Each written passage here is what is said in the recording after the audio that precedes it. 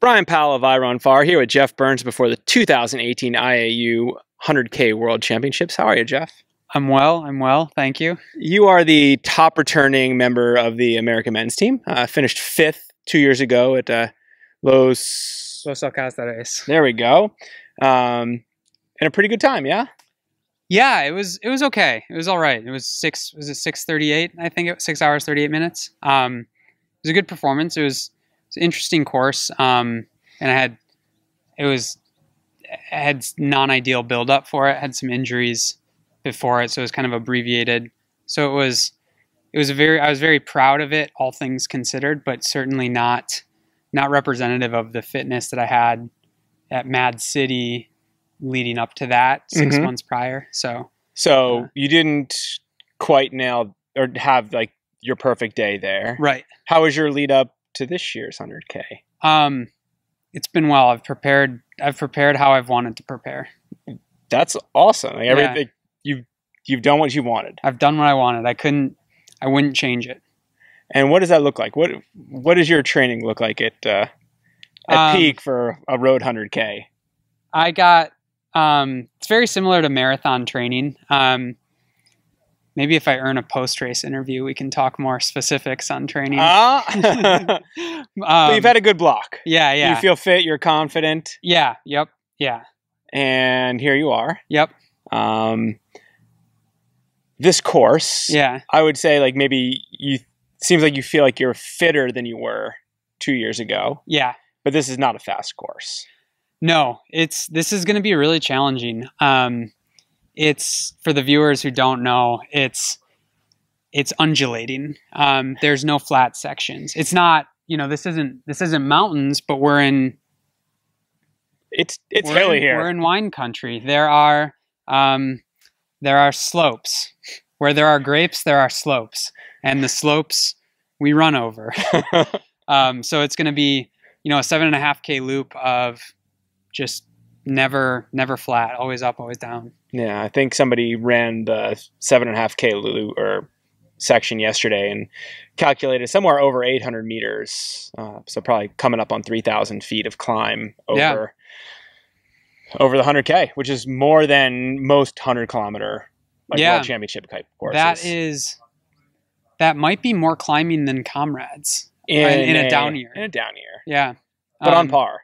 Yeah. So it's going to make for, it's really hard to gauge that. I've been trying to think about it, how to handle it, because even like a course like Mad City, where the U.S. national championships are held, is hilly. There's some big hills, but there are also sections of flat where you can kind of lock in. And that's one of the things that makes a road ultramarathon very different than like a mountain ultramarathon, is that sensation of, kind of cruising, whereas there's not so many gear changes that you would have like sharply ascending, sharply descending. But here, it'll make for a very interesting, very dynamic race. Now you've run a couple 100Ks on the roads. Yes. Do you find it challenging to have to stay in that same gear a long way? For me, it's like a nightmare scenario of having to run that same stride and that same effort. No, it's hard. It's not easy, but I revel in it and I love it. Yeah. And that's actually why I don't like trails.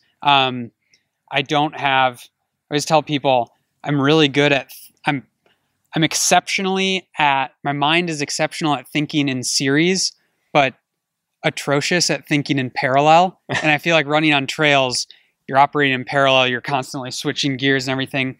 Whereas on the roads, you just dial in and execute. And the level of fatigue you get, I think, is very different than on trails.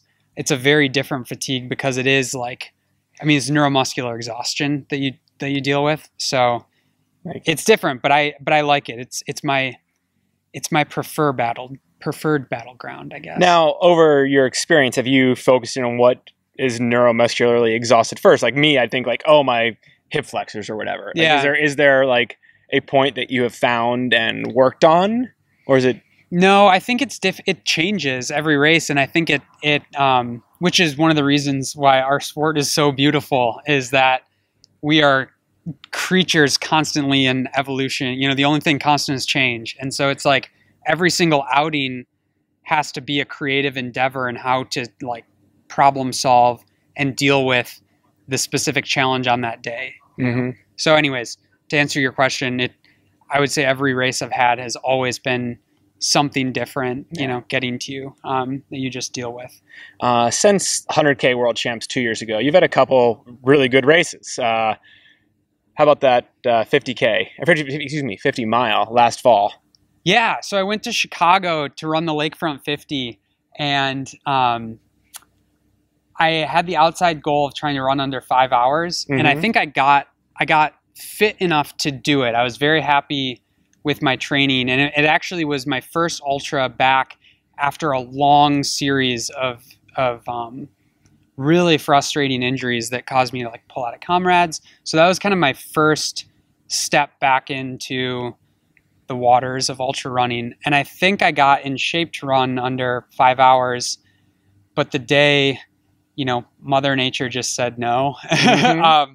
You know, it's a back and forth along the Chicago lakefront, and there was 15 to 20 mile an hour winds the whole way, and it was, you know, 30, 35 degrees, so like 0 to 2 degrees Celsius, and there was at different points there was a little bit of snow, rain, so it was a rough day conditions wise. Yeah, that's tough to spend 5 hours in that kind of stuff. And so anyways, so I was happy with the effort and the result, but it wasn't quite as fast as I would have liked. And as someone who's probably never content with their results, you finished 12th at Comrades this year. Yeah. I think that's a pretty amazing result. How did you think it went? It went really, really well. It was such a... So 12th, for people who aren't familiar with Comrades, top 10 at Comrades is like, so you get a gold medal for being in top 10. And like so, literally a gold medal. And that is the ultimate. It's basically like getting on the podium. And so to be 12th, like you're just outside that, but it's still, you know, so it's always that like, oh, I'm so happy, but there's a little bit more. But it was my first real go at it. And there's a massive learning curve to that race. I mean, some of the guys you're going to be racing on Saturday have gone through that learning curve, and have finished. Well, Bong Musa has won 3. He's won 3, but there's a couple guys. The youngest guy on the team, I think he's like 37, so it's relative. But he's gone from like in the teens to like back half of the top 10, and who knows what's next. Yeah. And I think all of their guys on their team are gold medalists. I think you might be correct, because I think the youngest guy is just now broken in that. Yeah, and so a lot of gold medals on the team, and obviously Bong Musa's titles as well. So that's power team. Totally, but it went pretty well for you. Yeah. So I was very happy. I think all things considered, first time out, downrun's hard to prepare for, I think, without having done one. So I was again, it was like happy and hungry, happy and hungry for more. So being happy and hungry, seems like your state. Yeah. I assume that's how you're going into Saturday. Yeah. Fifth last time around. And I mean, honestly, I think top 10, being top 10 at a world championship is kind of the first goal, and just to do that would be great. But obviously the other thing I'd like to do is, run faster, or at least, I don't know. It's tough. Yeah. I mean, when you nail a day, even if faster is relative. Like it could be 80 degrees. I mean, it could be warm and it's undulating. Yeah. And well, it's supposed to be storming. Okay. So pouring rain for today 6 was hours. Hot. Yeah. And there's even place wise, it's hard to there's at least 2 former Comrades champs and a couple other people who've been gold. And there's the world record holder from 100K from Japan. I would say this is probably, you could make the argument this is the strongest 100K field maybe ever assembled. Yeah. I mean, then you have people like us, or Giorgio Calcaterra, who's won and twice. Asier Cuevas, Jose Antonio Requejo. Yeah. It's thick, man. It's going to be a heavy. Will you be content if you, as someone who seems to not always, if you had a really good race and 5 other guys just nailed it as well. Would you be content with that? Yeah, definitely. I mean, again, it's like if I've prepared as well as I wanted to, and you know in a race when you make the decisions that you should make. If I answer the challenges that are presented to me well, I'll know whether that's 3rd place, 5th place, 12th place. You know, we'll see on Saturday. But yeah, that's one of the beautiful things about a world championship like this is that it's truly like, I mean, yeah, it's about placing, about racing. So yeah. Well, Geoff, best of luck out there, and I hope you answer some of those questions in the affirmative this weekend. Yeah, thank you, Ryan.